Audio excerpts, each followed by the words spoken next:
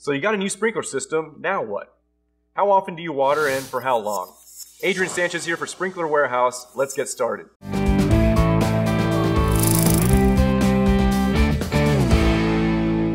Just in case you're not familiar with sprinkler systems, your sprinkler system will almost surely have different zones. Nearly all sprinkler systems will allow you to run various zones for different amounts of time.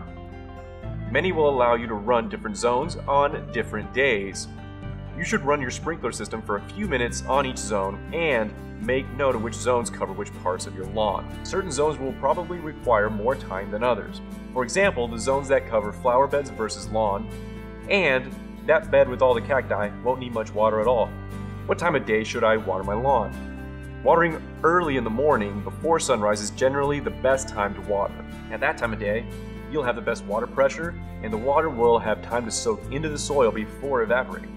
Watering in the evening can be problematic. Water sitting on the lawn all night can lead to disease. Watering in the heat of day is often wasteful because much of the water will evaporate before it can soak in. Let's discuss a few of the factors that influence your watering schedule. First and foremost, weather. When it's hotter, you'll need to water more frequently and possibly for longer times. In the summer, you'll probably need to water every other day and sometimes daily. During winter, when your lawn is dormant, you may not water at all.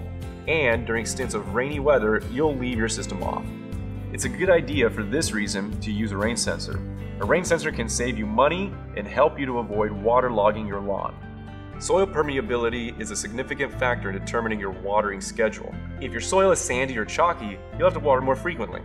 These soils dry out quickly.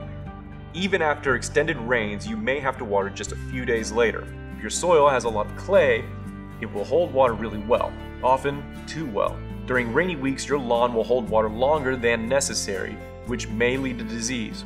Silty, chalky, and peat-rich soils are good at retaining water yet still drain well. With the exception of especially hot times, you probably don't want to water daily. Doing so will keep water toward the top of the soil, resulting in shallow grass roots and a greater chance for disease since the top inch or so stays wet. You want deeper roots, which results in healthier grass that is more drought tolerant and less likely to be diseased and will require less water. Watering should soak down to a minimum of 6 inches.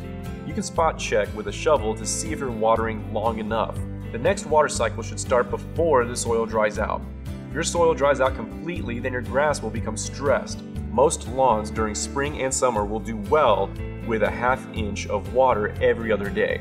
So how do you know how much ½ inch is? Various manufacturers make catch cups or catch cans that you can use to measure your watering by placing them within the spray patterns of your lawn. Multiple cups per zone is recommended so you can average the water depth. Run the watering cycle for 10 minutes and then measure the depth of the water in each can or cup.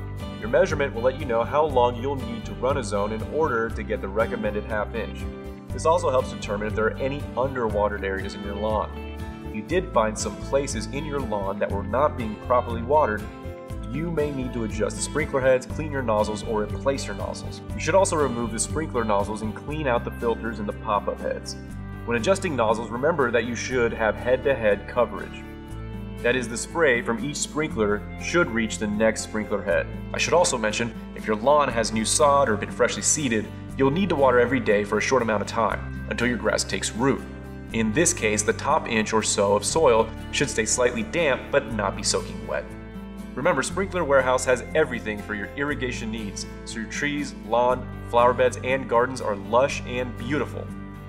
And if you have any questions about our products, chat with one of our superb customer service agents at sprinklerwarehouse.com. They really know their stuff and they'll get you squared away. Subscribe to our YouTube channel for helpful tips, tutorials, and general sprinkler instruction. For Sprinkler Warehouse, I'm Adrian Sanchez. Later, irrigator.